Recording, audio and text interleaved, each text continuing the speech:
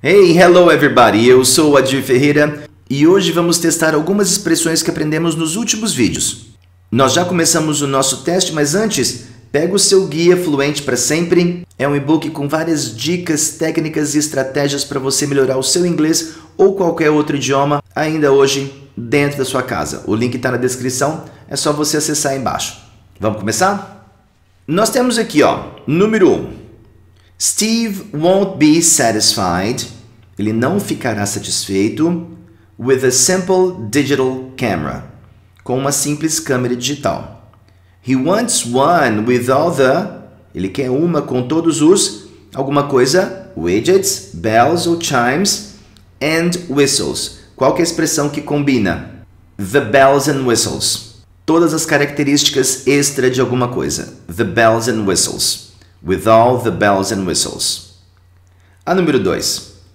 I know you're planning on spending your entire advertising budget on TV advertising.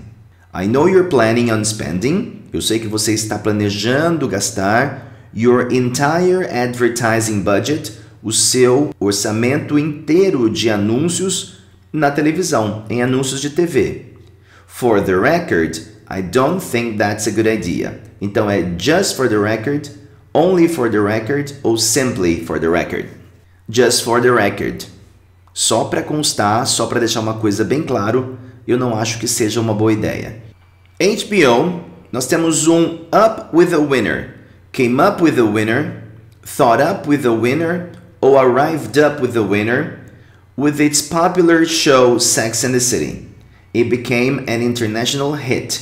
Então é came up with a winner, thought up with a winner ou arrived up with a winner. Aqui é came up with a winner, que teve uma ótima ideia, teve uma ideia de muito sucesso, que foi a série Sex and the City, que se tornou um hit, um sucesso internacional. A número 4. Jack didn't want to buy laptops for everybody in the office. Jack não queria comprar laptops para todo mundo no escritório. But the office manager, mas o gerente do escritório, succeeded in teve sucesso em fazer alguma coisa. Succeeded in twisting his leg, mind or arm. Essa expressão significa convencer alguém. Então, twisting his arm. Aqui vimos the bells and whistles, just for the record, came up with a winner, e twisting his arm. Agora passamos para número 5. After 2 years on the market, depois de 2 anos no mercado, this product is still not selling well. Ainda não está vendendo bem. I think we should push the plug, remove the plug ou pull the plug. Literalmente, tirar a tomada. Aqui temos pull the plug, que é cancelar um projeto. Pull the plug. Então, after 2 years on the market, this product is still not selling well. I think we should pull the plug. E se você especifica o projeto, você usa on, pull the plug, on the project, on alguma coisa. Número 6. Our president has made it very clear. Nosso presidente tornou bem claro that we need to double our revenues this year. Que precisamos dobrar as nossas rendas este ano. No ifs, ou no howevers, no maybes, ands or buts. Sem desculpas, nós temos que dobrar essa renda esse ano. Aqui a expressão fixa é no ifs, ands or buts. Sem desculpa nenhuma. No ifs, ands or buts. A número 7. We don't have any job openings right now. Nós não temos vaga de emprego aberta agora. But please, reach base with us, contact base with us, ou touch base with us in a couple of months. Que significa entre em contato com a gente. Aqui a expressão vem do baseball, touch base. But please, touch base with us in a couple of months. Touch base with us. Número 8. Irene would like to start a business from her home. Ela gostaria de começar um negócio, de abrir um negócio de casa, trabalhando de casa. But she's not sure how to go it. Mas ela não tem certeza de como começar a fazer isso. É um phrasal verb que aqui vai ser go about it. Go about alguma coisa, começar a fazer, saber os meios de fazer essa coisa.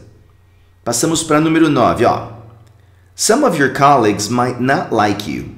Alguns dos seus colegas podem não gostar de você, but at the end of the day, at the close of the day, or at the finish of the day, what really matters is what your boss thinks of you. O que realmente importa é o que o seu chefe acha de você. Aqui a expressão é at the end of the day, que significa no fim das contas, no frigir dos ovos. O mais importante é que o chefe pensa de você. Aqui a expressão fixa at the end of the day. Número 10. When it was clear that the new product was a failure. Quando foi claro que o novo produto era um fracasso, foi um fracasso, nobody was willing to step up to the table, plate or dish and take responsibility.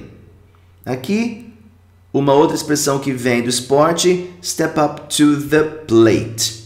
Quando estava claro que o novo produto foi um fracasso, ninguém estava disposto a step up to the plate, a tomar ação, a melhorar as coisas and take responsibility, e assumir a responsabilidade. Step up to the plate, você vai fazer o que tem que ser feito. A número 11. Holiday time is very busy at the department store. A época de Natal, de fim de ano, é muito cheia, muito movimentada na loja de departamento. So the store is planning on beefing its sales staff for the entire month of December. Então a loja está planejando em beefing up, que é reforçar a sua equipe de vendas para o mês inteiro de dezembro. On beefing up its sales staff for the entire month of December. Um phrasal verb aqui, que foi título de um vídeo. Número 12. Charlie loves his job. Ele adora seu emprego. So when he won the Employee of the Month Award, então quando ele ganhou o prêmio Empregado do Ano, it was just on the cake. Tem frosting, icing ou candles. Aqui vai ser icing, que foi o glacê no bolo, a cereja do bolo. Por quê? Ele já gostava e teve uma outra coisa que fez ele gostar ainda mais. Foi só um reforço para ele gostar mais. Foi the icing on the cake, o glacê no bolo. A número 13. Don't tell Tony we're planning a retirement party for him. Não conta pro Tony que estamos planejando uma festa de aposentadoria para ele. It's gonna be a surprise. Vai ser surpresa. Sister's the word, dad's the word ou mom's the word. Aqui é bico fechado, mom's the word. A expressão fixa, mom's the word. Number 14. Number 14. After another bad quarter, depois de outro trimestre ruim, the president's head was on the... A cabeça do presidente estava on the cutting board, chopping block ou operating table. Was on the chopping block. Estava ali na guilhotina. Cabeças iam rolar e ia ser a do presidente. E para a gente terminar, General Electric is thinking about selling off one of its business in India, but nothing is set in... A General Electric está pensando em vender tudo de um dos seus negócios na Índia, mas nada ainda está certo, fixo. But nothing is set in stone. Nada está escrito na pedra, uma referência bíblica aqui, tá? Nothing is set in stone yet. E hoje revisamos 15 expressões dos vídeos que a gente já viu e amanhã vai ter vídeo novo para você. A gente se vê em breve. See you next time.